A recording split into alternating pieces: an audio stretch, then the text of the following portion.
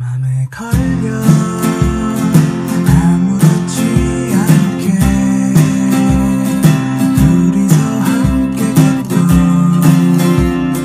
거리를 걷는 내가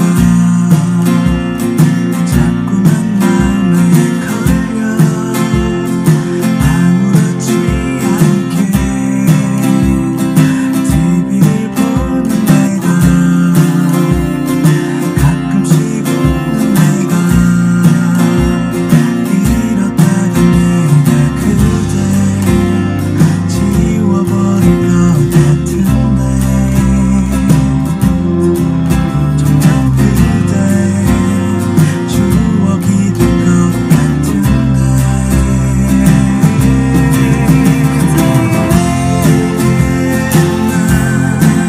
잘 지내려요 그대 계속해서 내가 어디쯤인지 알고 싶었나 해말라 그댄 나에게 잘 지내지 않아요 점점 멀어져가요 안녕하세요. 그랩더기타의 혁쌤입니다. 이번에 배워보실 곡은 스탠딩에그의 맘에 걸려입니다.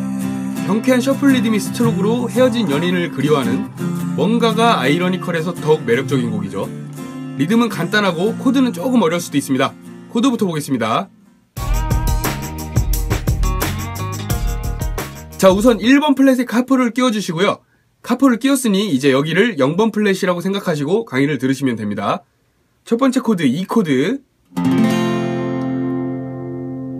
다음은 B 코드입니다. 1번 손가락은 5번 줄 2번 플랫만 눌러주시고요. 1번 줄과 6번 줄은 막아주세요. 약지 하나로 이렇게 누르셔도 좋고 아니면 새끼손가락으로 2, 3, 4번 줄 3줄 누르셔도 좋습니다. 혹은 손가락 하나씩 2, 3, 4번 줄 이렇게 누르셔도 좋습니다. 다음 코드는 C# 마이너 7 코드입니다. 예, 그리고 뒤에 나오는 파트에서는 C# 마이너 7 바레 코드로 잡아주시고요. 네, 4번 플랫에 바레를 잡아주시면 됩니다.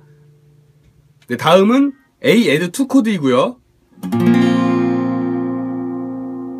네, 그 다음은 F# 마이너 7의 11.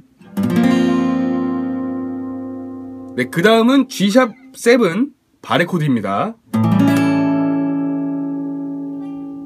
마지막으로 아까 잡았던 A add 2 코드를 잡으신 상태에서 1번 손가락으로 1번 플랫 2번 줄만 누르시는 A 마이너 코드입니다.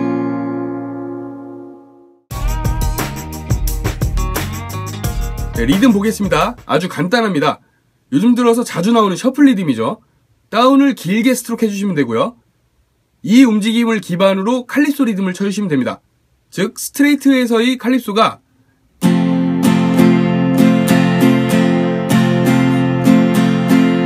이런 식이면은 이 곡에서는 셔플 기반으로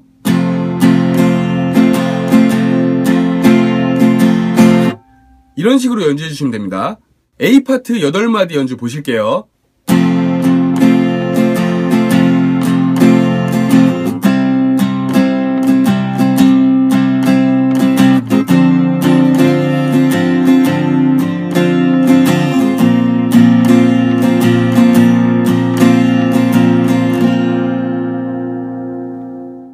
그리고 B 파트 같은 경우에는 뭔가 다른 리듬처럼 들리지만 그냥 칼립소를 아주 부드럽고 작게 연주해 주시면 됩니다.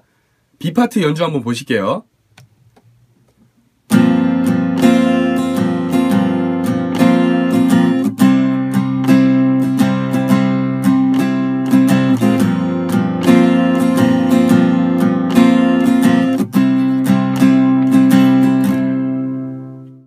네, 스탠딩에그의 맘에 걸려를 함께 배워봤는데요. 셔플 리듬 연습하시기에도 그리고 매력적인 코드들을 배우시기에도 아주 좋은 곡이었습니다. 연습 한번 해보시고요. 지금까지 그랩더기타의 혁쌤이었습니다. 감사합니다.